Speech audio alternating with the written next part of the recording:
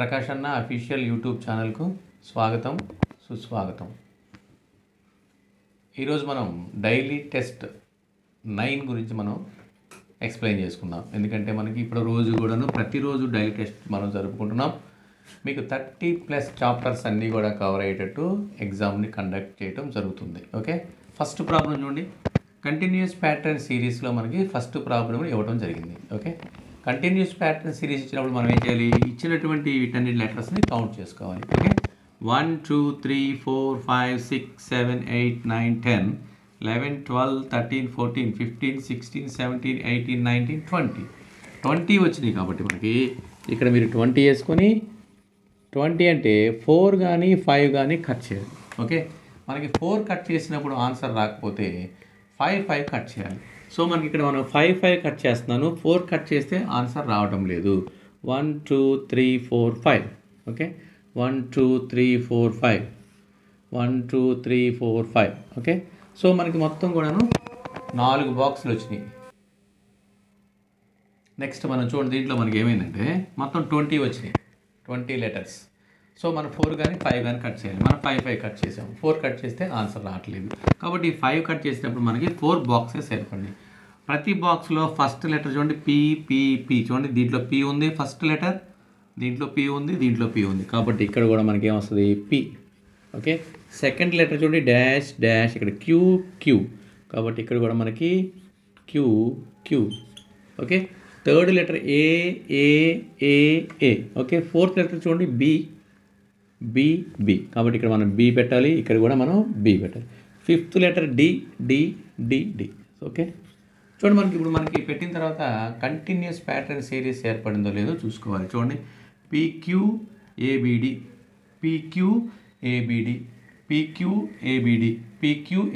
Okay, so మనకి continuous pattern series వచ్చింది కాబట్టి సిరీస్గా ఇప్పుడు మనకి ఇచ్చినటువంటి ఈ డాష్లో వచ్చినటువంటి అక్షరాలను మనం లెటర్స్ని రాద్దాం. First letter Q, next Q, B, తర్వాత పి, డి, బి. ఓకే, ఇది క్యూ.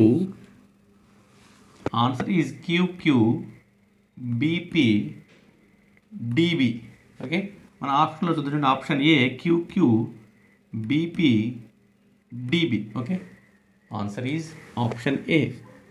ఓకే, ఫస్ట్ ప్రాబ్లంకి మన కంటిన్యూస్ ప్యాటర్న్ సిరీస్లో ఆప్షన్ ఏ. నెక్స్ట్ ప్రాబ్లం చూడండి, కోడింగ్ అండ్ డీకోడింగ్లో మనకి ఎగ్జామ్ చూడండి. In a code language exams is code as BJXJP.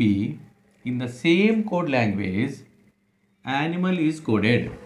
Okay, చూడండి మనకి ఇక్కడ ఏం చేస్తాడు? ఎగ్జామ్స్ చూద్దాం. చూడండి, ఎగ్జామ్స్ని ఎలా రాసాడో మనం చూద్దాం జాగ్రత్తగా. Exams EXAMS. ఎగ్జామ్స్ని ఏం రాశాడు? BUXJP. చూడండి, ఈ నుంచి ఈ తరువాత బీకి వెళ్ళిపోయాడు, ఈ తరువాత బ్యాక్ వెళ్ళాడు. అంటే చూడండి 1 2 3, ఈ వదిలిపెట్టిన తర్వాత 1 2 3 అంటే -3. ఓకే, ఎక్స్ తర్వాత యు, ఎక్స్ తర్వాత 1 2 3 అంటే -3. ఏ తరువాత ఎక్స్ అంటే 1 2 3 అంటే -3. ఎం తరువాత జే 1 2 3. ఎస్ తర్వాత పి 1 2 3 అంటే -3. సో మనకేం చేసాడు? అన్నిటికీ -3 ఇచ్చాడు. ఓకే, అలాగే మనం దేనికి కనుక్కోవాలి? ఇప్పుడు చూడండి, యానిమల్ ANIMAL. చూడండి, ఏకి -3 రాయాలి, అన్నిటికీ -3 రాయాలి. ఓకే, బ్యాక్ వెళ్ళాలన్నమాట, ఆల్ఫాబెట్లో బ్యాక్. ఏకి -3 అంటే ఏకి బ్యాక్ వెళ్ళాలంటే ఇక్కడ వస్తుంది 1 2 3 అంటే ఎక్స్. ఓకే, నెక్స్ట్ ఎన్కి -3, ఎన్ తరువాత 1 2 3 అంటే కే. ఐకి -3, ఐకి 1 2 3 ఎఫ్. ఎంకి -3 1 2 3 జే. ఏకి -3 అంటే చూడండి, ఏ అంటే మళ్ళీ బ్యాక్ 1 2 3 అంటే ఎక్స్. ఎల్కి -3 1 2 3 ఐ. ఓకే, ఆన్సర్ చూడండి మనకేమొచ్చిందో XKF jxi. ఓకే, మన ఆప్షన్లో చూస్తున్నాం చూడండి, ఎక్కడ ఉంది ఆప్షన్లో xkf jxi, option B. Okay, answer is B. Next third one చూడండి, మనకి నెంబర్ ఎనాలజీ నుంచి ఒక ప్రాబ్లం ఇవ్వడం జరిగింది. ఓకే, నెంబర్ ఎనాలజీలో ఏం చేశాడు ఇక్కడ 1 2 3ని ఏం రాశాడు 1 8 27. చూడండి 1 8 27 అంటే ఎలా రాయొచ్చు చూడండి, ఇక్కడ 1 క్యూబ్ 2 క్యూబ్ 3 క్యూబ్. 1 క్యూబ్ అంటే 1 into 1 into 1 1, 2 into 2 into 2 8, 3 into 3 into 3 27. Okay, ఇలా వచ్చింది. సో మన దానికి కూడా మనం ఏం చేయాలి, ఇలాంటి పోలికనే దానికి కూడా చూపించాలి. 2 3 4, 2 క్యూబ్ 3 క్యూబ్ 4 క్యూబ్. 2 క్యూబ్ అంటే 2 into 2 into 2, 2 2s are 4, 4 2s are 8, 3 into 3 into 3, 3 3s are 9, 9 3s are 27, 4 into 4 into 4, 4 4s are 16, 16 4s are 64. Okay, answer is 82764. చూడండి ఎక్కడ ఉందో మనకి 82764. Okay, answer is C. Answer is C. Next చూడండి fourth, odd one out words. అంటే మనకి ఇచ్చినటువంటి ఈ వర్డ్స్లో ఒకటి మనకి డిఫరెంట్గా ఉంటుంది. ఏంటో చూడండి, ఇక్కడ మనకి సెప్టెంబర్. సెప్టెంబర్ అంటే మనం ఎట్లా కౌంట్ చేసుకోవడం తెలుసు కదా, ఇది జనవరి ఫిబ్రవరి March April May June July August September. September కంటే లోపలికి వెళ్తే ఉన్నట్టు 30 days. సో ఇక్కడ మనకి సెప్టెంబర్కి 30 days ఉన్నట్టు. మే, జనవరి ఫిబ్రవరి మార్చ్ ఏప్రిల్ మే, మే అంటే 31 days. జూన్, జనవరి ఫిబ్రవరి March April May June, June అంటే 30 days. ఓకే, ఏప్రిల్, జనవరి ఫిబ్రవరి మార్చ్ ఏప్రిల్ అంటే 30 days. సో మనకి ఇక్కడ సెప్టెంబరు జూను ఏప్రిల్ 30 days, మే మాత్రం 31 days. So answer is B. ఎందుకని అది మనకి డిఫరెంట్గా ఉంది, వేరుగా ఉన్నదాన్ని మనకు అనుకోవాలి. ఇది ఆడ్ వన్ అవుట్ వర్డ్స్ అంటే. Okay, answer is B. Next problem చూడండి. నెక్స్ట్ ప్రాబ్లం చూడండి మనకి. Next problem, if divided by means into means minus, plus means divided by and minus means plus, then the value of అని చెప్పేసి మనకు ఒక equation ఇచ్చాడు. దాన్ని మనం సింప్లిఫికేషన్ చేయాలి. ఎలా చేయాలి, మనం కంపల్సరీగా ఈ సింబల్స్ని మార్చాలి. చూడండి ఈ సింబల్స్ ఏమన్నాడు ఇక్కడ మనకి, డివైడెడ్ బై ఉంటే మనకి ఇంటూ రాయాలి. Okay, into means minus, plus means ఈ divided by, minus means plus. Okay, దాని ప్రకారంగా మనం దాంట్లో రాయాలి. చూడండి ఇక్కడ మనకి అక్కడ ఏమి ఇచ్చాడు, 60 divided by 5 plus 15 minus 20 into 10. Okay, మనకి ఇచ్చినటువంటి 1 2 3 4 ఈ 4 సింబల్స్ని మనం చేంజ్ చేయాలి.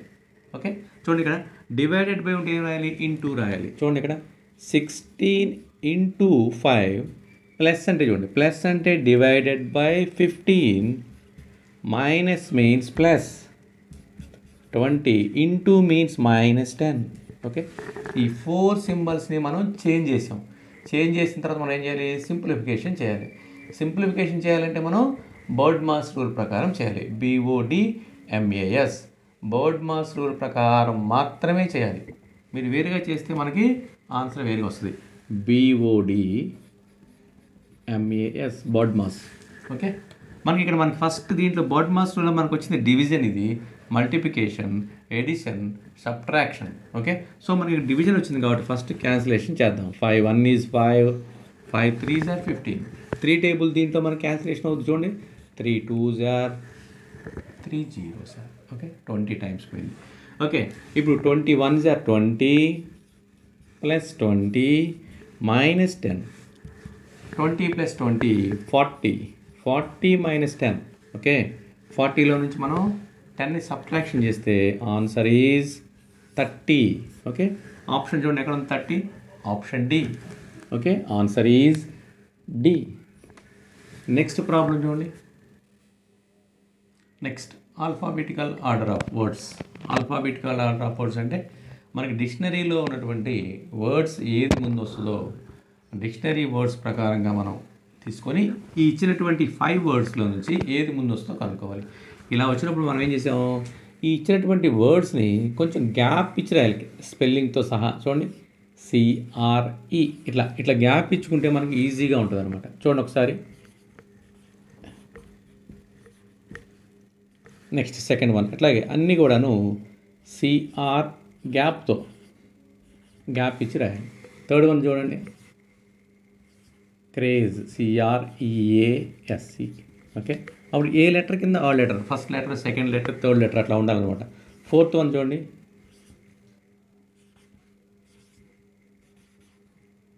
MAT.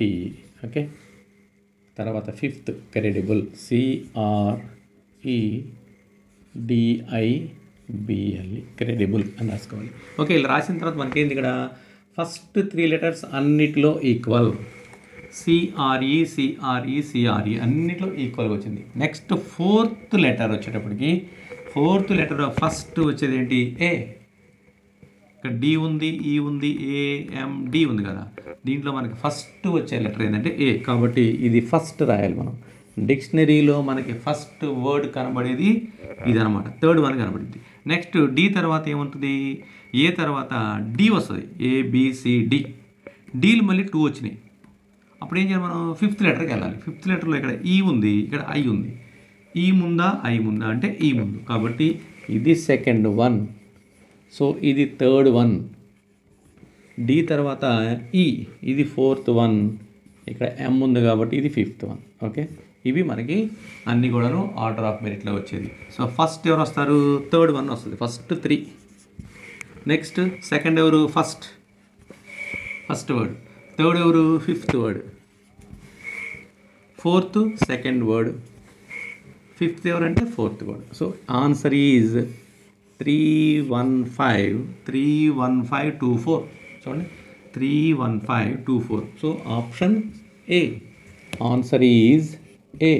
ఓకే, నెక్స్ట్ ప్రాబ్లం చూడండి. నెక్స్ట్ ప్రాబ్లం మనకి సింప్లిఫికేషన్ ఇచ్చారు, నంబర్ ఎబిలిటీ. ఓకే, చూడండి నెక్స్ట్ ప్రాబ్లం ఏం చేయాలి మనం, ఇక్కడ దీన్ని 16 2/3ని మనం మార్చాలి. చూడండి, 16 × 3 48 + 2 50/3 పర్సంటేజ్ అంటే ఏంటి, డివైడెడ్ బై 100 హాఫ్ అంటే ఇంటూ 216. ఓకే, ఇప్పుడు దీని ఏం చేయాలి, దీని అటు తీసుకెళ్ళిపోదాం. చూడండి, 15/3 × 1/100 × 216. ఓకే, 100/1 అలా ఇటైతే అవుతుంది 1/100. ఇక్కడ 15/3. Okay, 10 cancel. 5 టేబుల్ దీంట్లో 2 టైమ్స్. ఓకే, 3 టేబుల్ ఇక్కడ 3 7s are 3 2s are 6, 3 7s are 21, 3 2s are 6. Okay, 2 table, 2 3s are 6, 2 6s are 12. So answer is 36.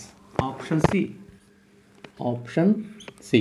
Okay, next problem చూడండి. నెక్స్ట్ ప్రాబ్లంలో మనకి వాటర్ ఇమేజ్ అంటే ఏంటి, మనకి ఇట్లా NHRQSY అని ఇచ్చాడు. దాన్ని మనం ఏం చేయాలి, ఇలా రాసుకోవాలి. మీరు పేపర్ మీద రాసుకొని, వాటర్ ఇమేజ్ అంటే బాటంలో ఉన్నదాన్ని, క్రింద ఉన్నటువంటి పార్ట్ని ఇలా మీరు పైకి తీసుకెళ్ళాలి. చూడండి, ఇలా తీసుకెళ్ళాలి, అంతే, ఏం లేదు. ఓకే, ఇలా తీసుకెళ్ళినప్పుడు మీకు నీడ కనబడుతూ ఉంటుంది. ఆ నీడే మనకి వాటర్ ఇమేజెస్. వాటర్ ఇమేజ్ అంటే నీటిలో ప్రతిబింబము. ఓకే, సో ఇలా మనకి మీరు పక్కన ఆన్సర్లో మనకి ఏది ఉందో దీంట్లో చూసుకోవాలి. చూడండి, నేను రాస్తున్నాను, దీంట్లో ఎలా రివర్స్ ఉందో, ఇది Q కూడా రివర్స్గానే ఉంది, S రివర్స్గానే ఉంది, Y కూడా రివర్స్ ఉంది. సో ఆన్సర్ చూడండి, దీనికి ఎక్కడ ఉందో ఆన్సర్ N రివర్స్లో ఉండాలి, HRQSY. So option A. చూడండి, water ఇమేజెస్లో option A. Okay, next చూడండి, ఎనాలజీ. నాన్ వెర్బల్లో ఎనాలజీ అంటే ఏంటి, మనకి ఒక ఈ రెండిట్లో నుంచి ఉన్నటువంటి పోలిక ఈ రెండింటికి సేమ్ అలాగే ఉండాలి. ఓకే, చూడండి, ఇక్కడ ఏం చేశాడు, హాఫ్ సర్కిల్ ఉంది. హాఫ్ సర్కిల్ని ఏం చేశాడు, క్లాక్ వైజ్లో 1 స్టెప్ తిప్పాడు. చూడండి, ఇట్లా ఉన్నదాన్ని ఇట్లా తిప్పాడు. ఓకే, ఇలా తిప్పేసి సర్కిల్ చేసేసి షేడ్ చేశాడు. అలాగే ఇది కూడా మనం ఇట్లా ఉన్నదాన్ని ఇలా తిప్పేసి యాంటీ క్లాక్ వైజ్లో 1 స్టెప్ తిప్పేసేసి దాన్ని పైన షేడ్ చేయాలి, కింద కూడా మనం కంప్లీట్ చేయాలి. సో చూడండి ఆప్షన్ సి. ఓకేనా, దీన్ని మనం క్లాక్ వైజ్లో 1 స్టెప్ తిప్పాలి, తర్వాత కింద సేమ్ అదే ఫిగర్ వేయాలి, పైన మనం షేడ్ చేయాలి. So option C answer. Next చూడండి క్లాసిఫికేషన్ నాన్ వెర్బల్లో క్లాసిఫికేషన్ అంటే ఇచ్చినటువంటి 4 ఆప్షన్లో ఈ యొక్క ఫిగర్స్లో ఒకటి రాంగ్గా ఉంటుంది.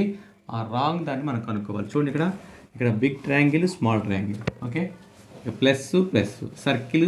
ఇక్కడ చూడండి హాఫ్ సర్కిల్ ఉంది, ఇక్కడ బిగ్ సర్కిల్, హాఫ్ సర్కిల్ ఉండాలి.